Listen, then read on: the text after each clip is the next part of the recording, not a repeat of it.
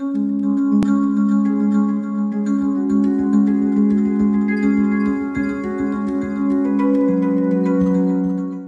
right, so welcome to the 5th episode of Olas Dev Academy 5, where we're going to look into how to modify the trader agent code. Just starting with a disclaimer, this session is organized by Valory in order to educate people about Olas and developing autonomous services. Valory is one of the core contributors to the Olas ecosystem, and all the content that we provide here is merely an expression of our view and does not constitute financial advice. So quick introduction to myself. I'm Oak. I'm co-founder and CPO at Valory and a DAO founding member of the Olas DAO. Previously, I was an early contributor to Balancer, Ceramic, and ThorChain. And before crypto, I worked a decade in product in Web2 startups. The mission of our mission is really to enable groups to co-own AI agent systems, beginning with decentralized autonomous agents. So with all that out of the way, focusing on the session today. So as I said, we're going to be modifying and learning about modifying the trader agent. I'm super excited about this one. Just a quick recap of what we've learned so far. Initially, we started out learning about what Olas is, why we're building this thing, and why get involved with developing for the Olas ecosystem. We also learned how to run an agent. And then most recently, we learned the structure of open autonomy, which is the framework for developing services powered by autonomous agents. Today, as I say, we're going to combine a bunch of the knowledge that we've gained so far. We'll go deep into the internals of the trader agent, which we learned to run. The trader agent, of course, was built with open autonomy, so you'll now be well positioned to read and kind of understand what's going on there. And once we've gone into the internals, then we'll actually see how to make modifications to the agent ourselves. So as I say, really looking forward to this one. Today we have both Jose and Adamantios on the call, both some of our amazing engineers at Valory who've built a lot of autonomous services themselves. And so with that, I will hand over to Jose to take away the presentation. Thank you, Oak. So, okay, here's my slide again. So I'm a cryptography engineer at Valory. So I've been involved in building some of the services that are part of this hackathon. I have been also involved in part of the framework and also in other tasks related to other services and so on. And yes, and my background is basically, as I mentioned on previous sessions, it's on cryptography, security, and so on. So we also have here, as Oak mentioned, Adamantios. So unfortunately, I don't have a slide in the presentation, but I prepared this image. So Adamantios, if you want to introduce yourself. Sure. Hello, everyone. I'm Adamantios. You can call me Manos, which is easier. I have a master in artificial intelligence. In the past, I have applied machine learning in life sciences. And for the last 2 years, I have been with Valory, and I have contributed in building the Open Autonomy Core and various services, such as the Trader, which we're going to talk about today. Great. Thank you. So first, this is the agenda for today. So we will just recap what we did on the last session. Then we will examine the trader agent architecture. We will talk about trading strategies. And finally, we'll have some lab session, like helping you to examine where things takes place in the source code. So again, as Oak highlighted at the beginning, the aim of these sessions is not to cover every single low-level detail on the services that we are exposing here. It's rather to give you an overview so that you have the tools and the confidence to explore the source code understand what's going on and how to find the places where you need to modify whenever you want to make some change. So just as a refresher of what we did on last session, so we explored again the definition of the service, of what was an autonomous service. We discussed how autonomous services are defined using FSMs, using the Open Autonomy Framework.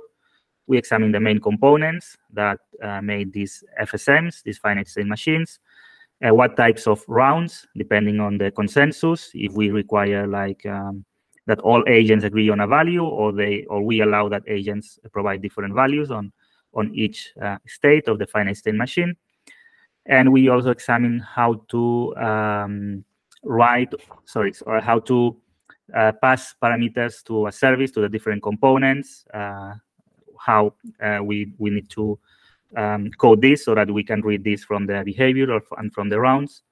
We also took a look at the synchronized state, which is, let's say, the shared state across all the agents forming a service. And we also examined some other boilerplate code, like the agent configuration file, the service configuration file, and so on. The business logic of agents must be deterministic, in the sense that any local computations that do agents cannot be the result of local randomness, local time, etc. Because if we do this, then it will be impossible to reach a consensus among the different agents that form the service. Also, another important note is that interactions with external world, like connections to HTTP, to a ledger, to a blockchain, etc., have to be done using the provided components by the framework, which is HTTP connection, ledger connection, and so on. So it is important to remember these two concepts. So this is the structure of the service. So we discussed that in an FSM app. So we design the business logic of the service as an FSM. So this is what it's executed on the agent. And each operator has two parts executing on the infrastructure, which is the agent and the consensus gadget node. And again, the consensus layer is transparent for the programmer. This is done automatically by the framework. So we also need an agent service safe in case this service is executing the transactions on a given blockchain. So this will represent the transactions. So one important concept that we need to understand before building more complex services, like is the case of the trader agent, is the concept of composition of FSMs. So the composition is a key part of the framework that allows the reuse of different finite state machines that provide different functionalities and aggregate them into a service.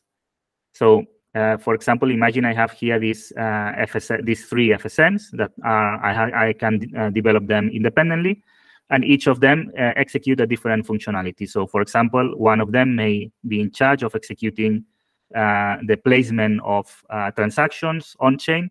Another one might be in charge of executing some sort of complex interaction with, I don't know, with the subgraph or something, like collecting information.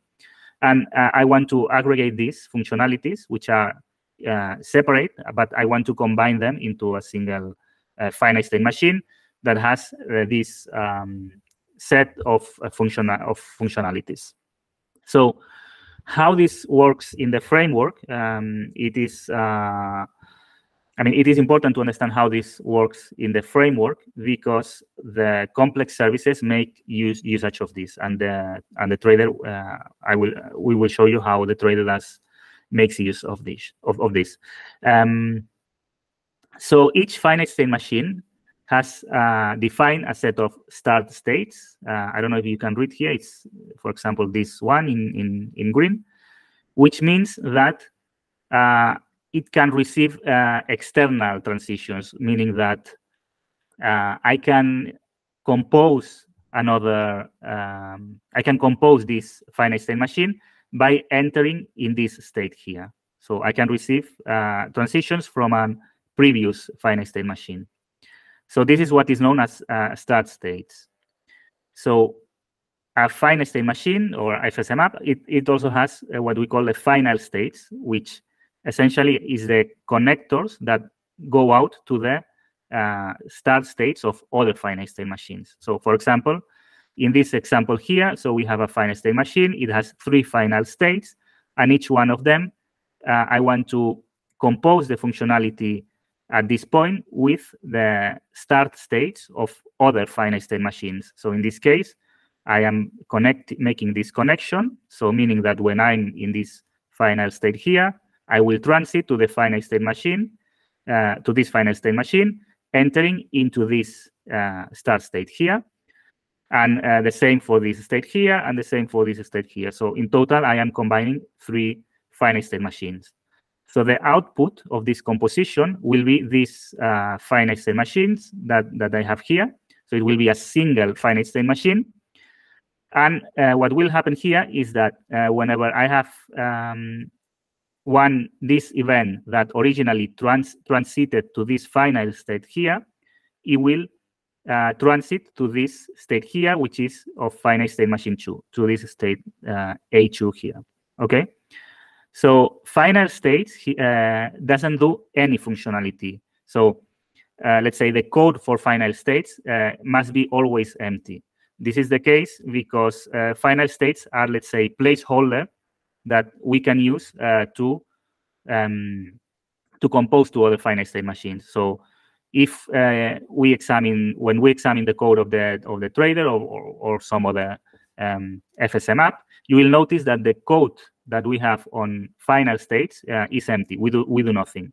So this is because when we compose, the final states will be removed. They are simply placeholder to indicate that this finite state machine can transit to another finite state machines. So this is the important part to understand on how composition works.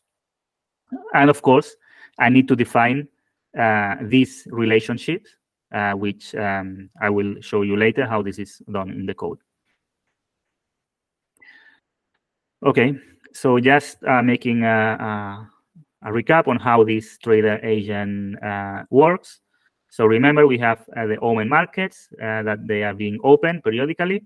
So trading agent monitors these markets and uses the AI MEC, which is another decentralized, another autonomous service, to request for prediction. So the AMEX execute this AI task, like makes this prediction and produces an output that the trading agent digests and decides if it's going to place a prediction or a bet or not for a given market.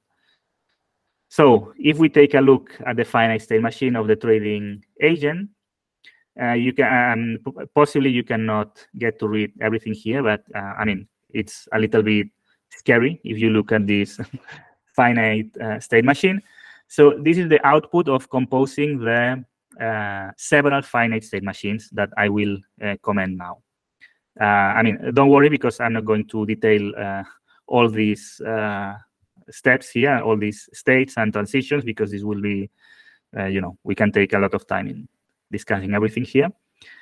So what are the finite state machines that make up the trader finite state machine? So we have these 5 here, which are, let's say, that come with the framework, which are for general purpose. You can use in any service because they provide general functionality.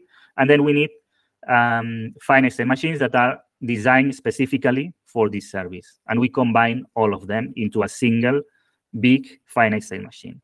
So, and the general finite state machines that we have is the registration, which simply it's a stage where agents manifest their willingness to participate in the service.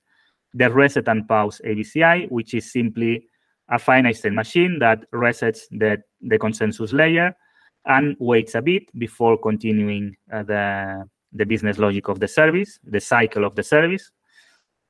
The transaction settlement, which is in charge of placing the transactions of change. So this is a quite complex finite state machine.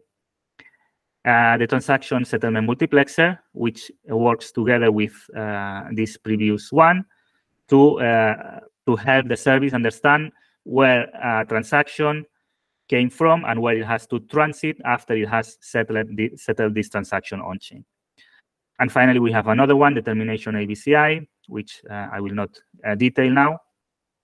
And finite state machines that need to be done particular to this service is the decision maker ABCI, which is the main finite state machine where all the process, the bet placement, and so on takes place. The make requests and so on. Market manager, which takes care of, let's say, updating the markets on Omen, reading on the Omen database through the graph and so on, and updating what are the existing markets. The staking ABCI, which is for executing staking operation. I will not cover this today. And finally, the trader ABCI, which is the composed FSM. So the trader ABCI is a finite state machine that aggregates all these FSMs here.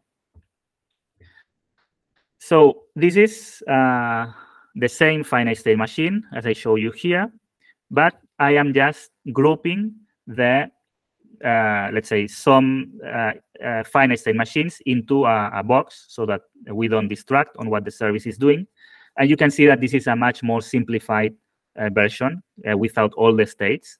So maybe it's a bit difficult to read. We can share the slides afterwards, of course. But this box here is essentially a transaction settlement finite state machine, which is in charge of placing the transaction and ensuring that the transaction has been taken and has been finally approved and integrated into the blockchain and so on. So this is the reset and pause. So the finite state machine usually works, goes until this point here, and then it loops back again here in this arrow here. I'm going now to detail what are the most important points associated to the trader in this finite state machine. So I have this, so let me see, because I have in another slide here. Yeah, I have in this slide the information here, but I will be using this to guide you on how this is working. So the first state is update bets round, where it collects information from the Omen markets. The next state, when this is finished, is the sampling round, where it reads the list and of updated bets and select the ones that satisfy a specific criterion. So currently what it is considering are the markets with highest liquidity. So once it has decided in which market, it goes to the next state, which is tool selection round. In this state, what is happening is the service is kind of maintaining a list of what are the best tools from the MEC to send a prediction request, and it's selecting this tool according to some greedy algorithm. Once it has decided what algorithm in this state here, it places the MEC request for a prediction, okay? And if you notice here, this state here, it transits to this transaction settlement because it needs to execute, it needs to place this transaction on chain. So once it has finished placing this transaction, so it's a bit disorganized because this tool is placing the state not in order. It's a bit difficult to put this planar graph in a nice view so that the lines don't cross and so on. So the next state after placing this request is, if you read here, number 5 is decision receive round. So this is when I receive the prediction from the MEC and I decide what betting strategy I'm going to place. So this is what Manos will be talking afterwards about the betting strategies. So once this is finished, I'm going to the bet placement round, which is simply sending the transaction on chain. And next, the redeem round for markets that I have won, and calling the checkpoint, which has to do with staking, which I will not be discussing this in this presentation today. So here you have a summary. So as I said, we will send you the slides so that you can kind of examine this whenever you have time to take a look at this. So, but essentially, what I mean, it's just following this diagram. So this is the information that I just covered on the previous slide. So in this state here, the decision received. So as I mentioned, the service receives the prediction request from the MEC, and if it's profitable, it moves to the bet placement round. It also executes the bet strategy. So what is this about the bet strategy? So the service is designed so that it allows for different bet strategies. And this is extensible. So we can add different bet strategies as a plugin, let's say.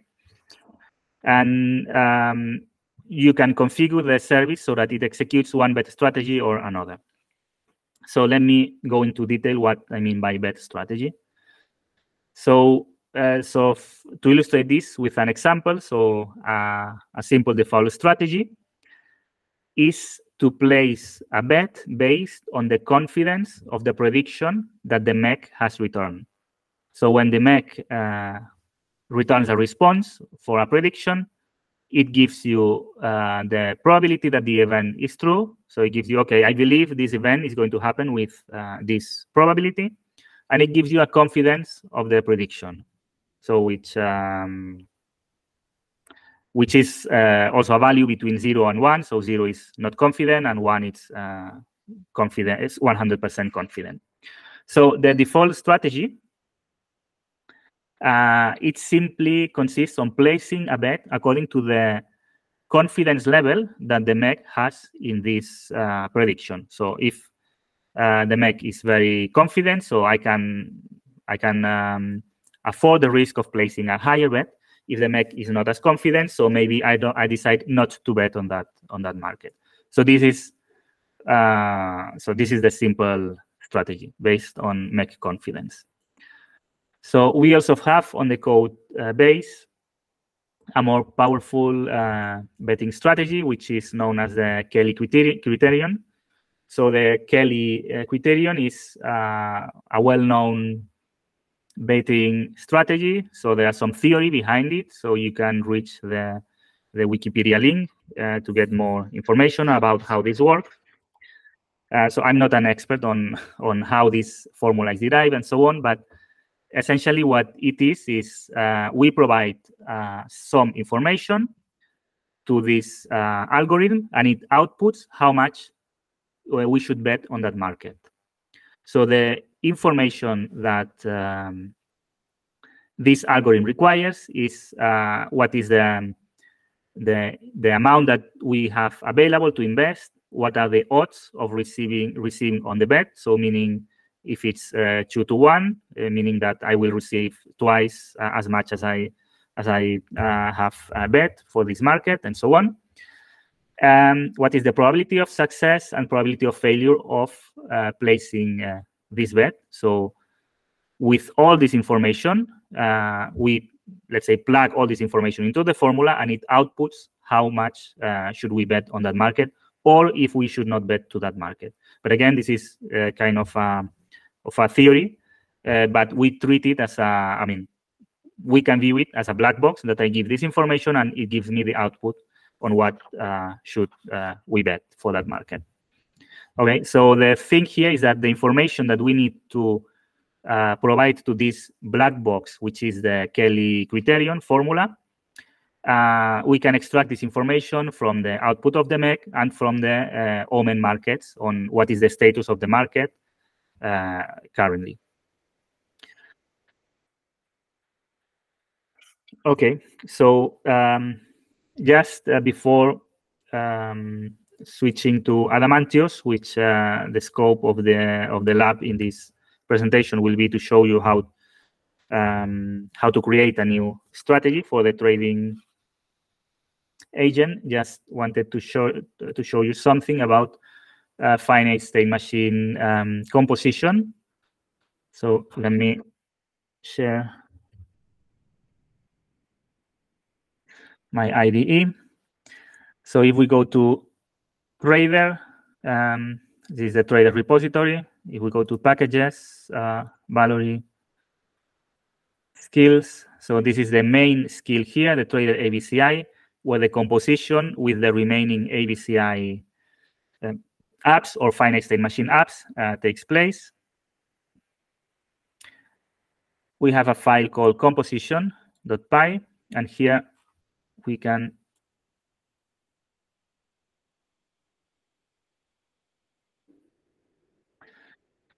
see how I am chaining the different FSM apps, as I commented in the presentation. Let me see, agent registration, decision maker, market manager, the transaction submission, and so on.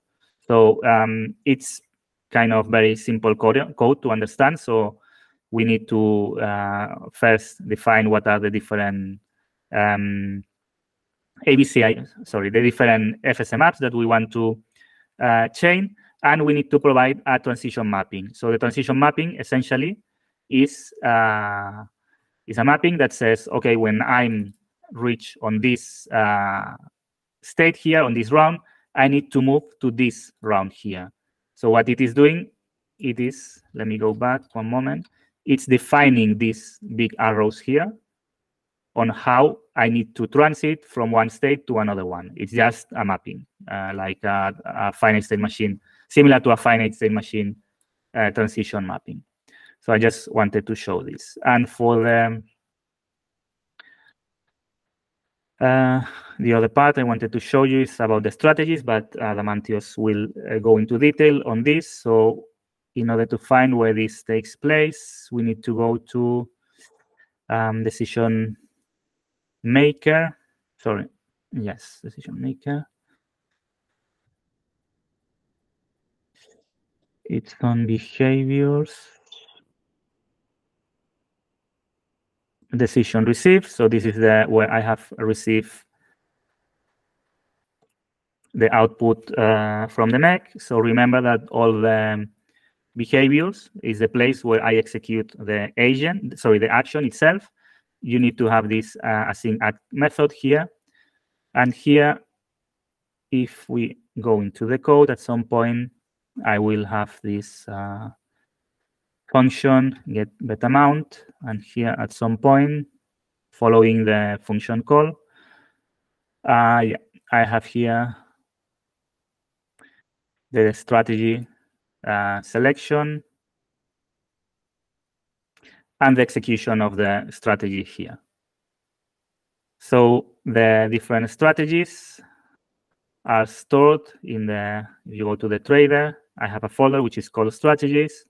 Here I have the simple strategy I mentioned, bet amount per threshold.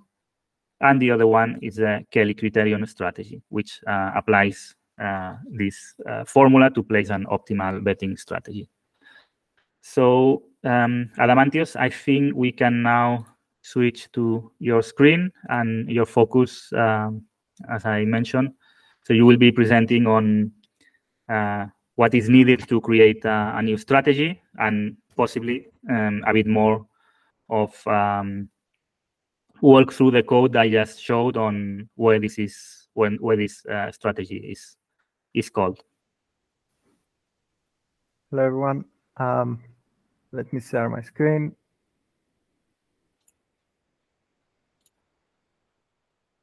Looking for the window.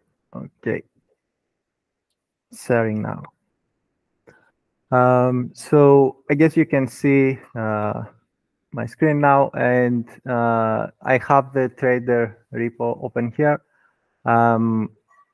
As Jose mentioned, if you navigate to the packages and go to the Valory packages, go to the skills, we have the decision maker ABCI, and this FSM has defined some behaviors, and one of the behaviors is the decision received. this behavior is responsible for searching on chain for the response to the request that we have sent to the MEC, and getting these three fields, which is the vote. So if the MEC believes that we should vote for yes or no, the probability of the vote, and the confidence. Now, using these three fields, we pass them in the is profitable method that Jose mentioned. And the is profitable method, after calling the strategy, it should have the bet amount available, and the bet amount is used in order to decide whether the vote is taking this position is going to be profitable, and whether we should proceed and place the bet, perform the transaction to place the bet. Now let's focus on the strategy. So the get bet amount method is responsible to dynamically load strategies. So in order to understand what this means, maybe it would be better to start from the configuration. And let me search for this.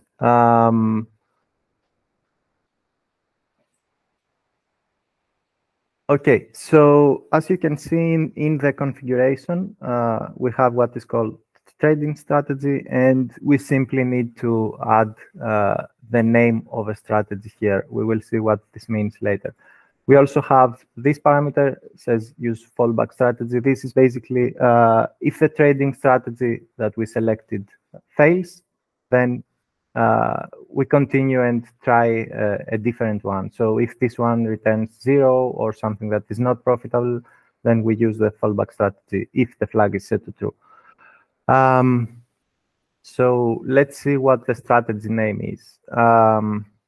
In the file has to strategies JSON configuration, there is a mapping, and this is a hash.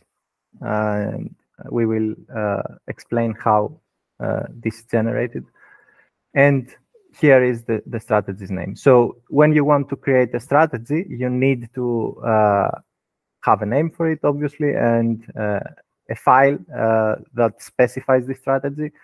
And after you finish writing your code for the strategy, you can push it on IPFS. We have developed a tool to do that. It's the MEC client. So after you use this tool and push your strategy to the IPFS, you will get a hash for this.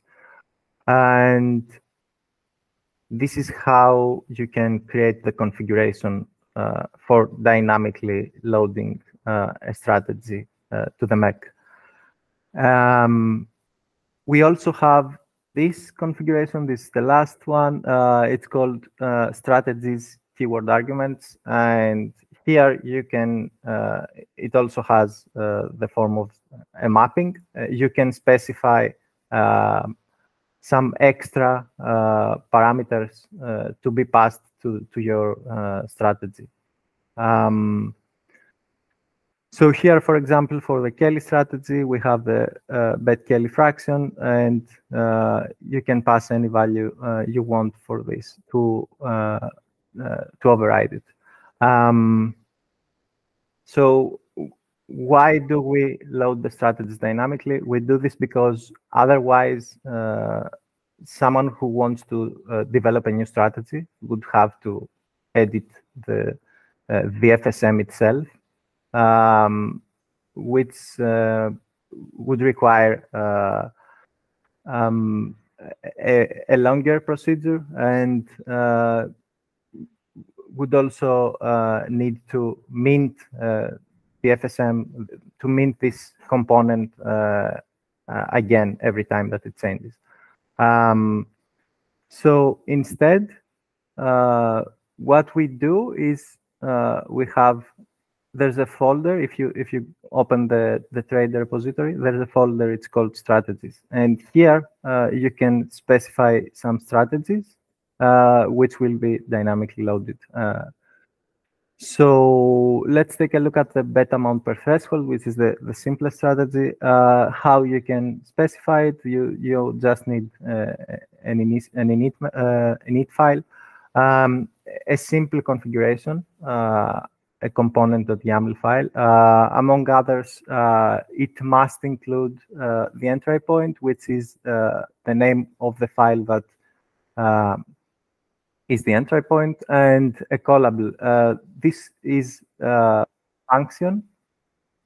So the callable is the function that has to be specified always inside your strategy, and this is what will be called by the FSM. So if we take a look at the run method of this simple strategy, we see that it simply does the following. It accepts a confidence from the MEC tool and a mapping, which is the bet amount that should be placed based on the threshold.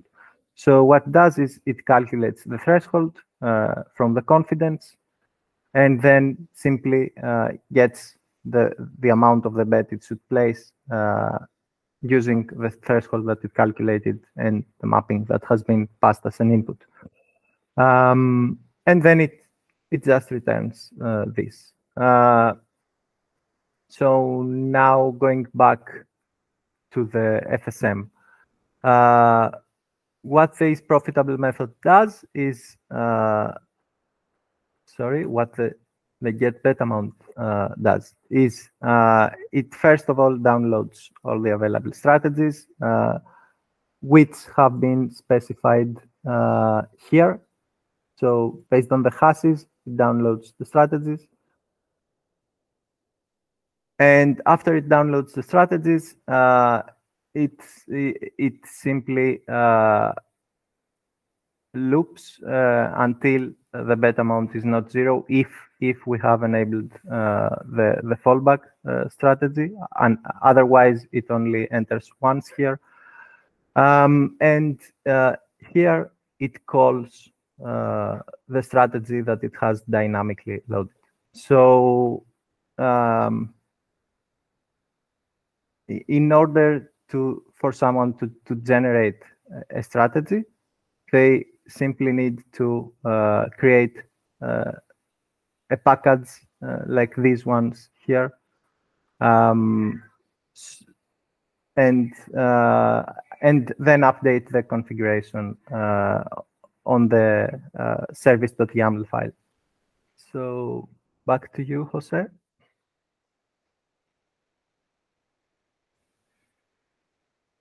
Hi, thanks, Adamantios. Let me share. So yeah, I think we have reached the end of the presentation today. So there's some exercise we propose you, which is essentially what Adamantios commented, which is reviewing how the betting strategy works, the source code that we have just presenting, understanding it, and try to tune up some parameters of existing strategies through the configuration files. And finally, write your own custom strategy. It could be like, for example, a very simple strategy like always bet yes on a market. Or if you want to go to something more complex, you can also do it. So the main takeaway is that the logic for placing this strategy is somehow self-contained on this strategies folder. So you will have, so the code is designed so that it's extensible in that sense. So you will have the code of this of your strategy contained in one place, and it doesn't have to interfere with the rest of the logic of the trading agent. So I think that's everything on our side. So we are happy to take any question if you have. As ever, the Discord is open for anybody who, after the call does have questions, either, somebody on the call listening in, or somebody watching the recording in hindsight. So, yeah, in that case, I just wanted to say thanks to all of you for turning up and listening in and taking the time to do so, and also to Jose and Manos for the very clear presentations. Yeah. Thank you all, and next session is on Friday. So see you then.